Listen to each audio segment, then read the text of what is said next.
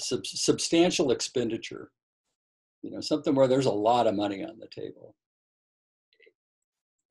Is it this, you mentioned before, the 4 points about how it's going to affect the cash? Are those really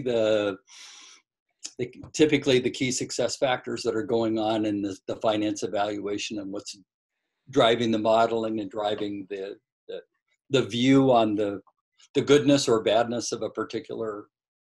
Yeah, so in short, yes, right? They may be measured in different ways, right? Companies will have different KPIs that they will use to get to those sort of those ultimate goals, right? So the KPIs that they're measuring may have different titles, they may have different terminology that they're using within the organization. I think that's as we talk to SAMs, that's an important part, right? So you need to understand what are the KPIs of the organization, and make sure that any benefits you're having, you're putting into the language of the customer and helping them truly understand how you're impacting the things that they've highlighted that matter most to them. And you may have great terminology that works with your largest customer. Somebody else might use different language internally. Make it easy for them.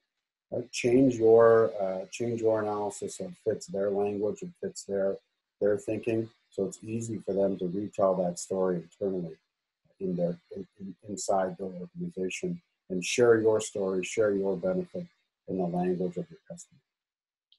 And Chris, should I'm a SAM, I've got this new thing that I'm going to propose to you. I'm doing some discovery within the customer to figure all this out. So I should be asking those questions. What are the key KPIs? How will you measure that? These kind of things I should be asking again before the RFP goes out. These are things that I should make part of my discovery process. Is that what I'm hearing? They should be part of your discovery process. I think there's a fair amount of that information, if you have a public customer, that you can find out before you go into the meeting. I always found, when someone came in and wanted to talk to me, and, they were asking me, what were our earnings last quarter?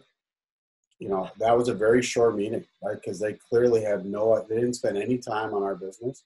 If they came in and said, last quarter you earned X, and you didn't have as much growth as your peers, or you outgrew your peers, and asked a question like, what do you attribute that difference to?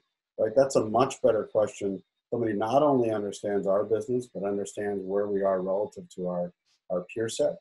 And listen to the earnings calls. Right? There's a lot of great opportunities to get information on both public and private companies. But definitely, you want to do your homework. You want to be going in with a view and a set of information that you're looking for people to confirm, to provide non-public or more detailed information to you. And the best way to do that is to start with having a good base of information, and then asking some great open-ended questions.